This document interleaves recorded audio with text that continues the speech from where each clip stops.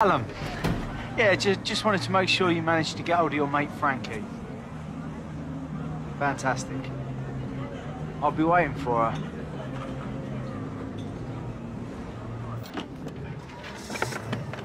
Stuart, Callum said you was trying to sell a car to that customer and needed some help. Yeah, that's it. Yeah, I don't usually work here, but I said I'd help out Jay because he's got the day off. Oh, but thank you for asking.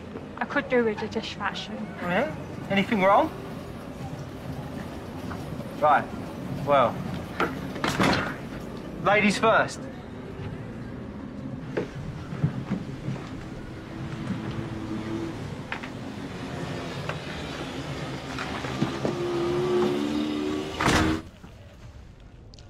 Are they going to be much longer?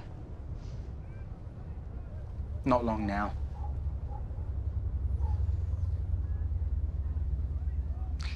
No, to be honest, I don't really like this customer.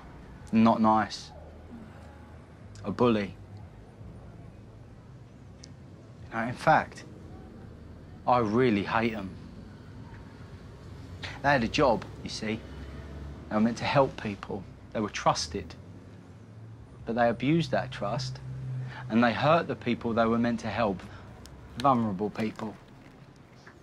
Kids. That don't sound very nice at all. Well, you should know, shouldn't you? David! How does it feel knowing that is how your mum got her kids? Take one step forward and I'm blind. Right, your mum is one of the worst kind of sickos, robbing little ones of their childhood, destroying their innocence. Frankie!